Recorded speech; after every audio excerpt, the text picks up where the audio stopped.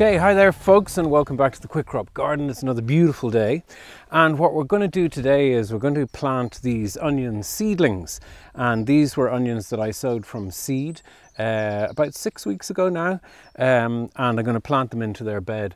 It's now the end of April, which is quite late really for putting them in, but to be honest they got lost in the corner and I forgot about them.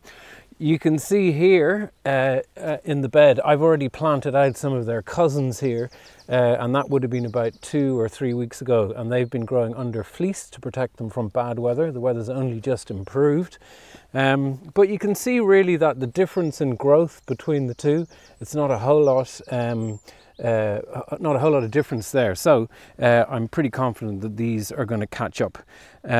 So let's just get going.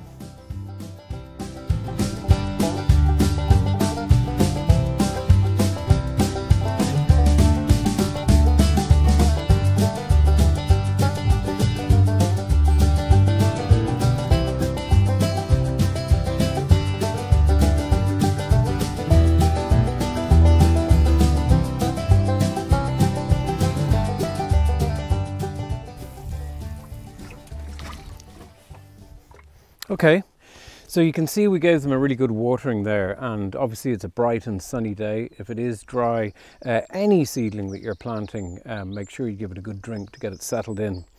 And if the weather stays the same for the next couple of weeks and it remains dry, again, keep an eye on your watering. And other than that, at this stage, when they're this size, really the only thing I'd be worried about is slugs munching away at them. So we need to keep on slug patrol in the mornings.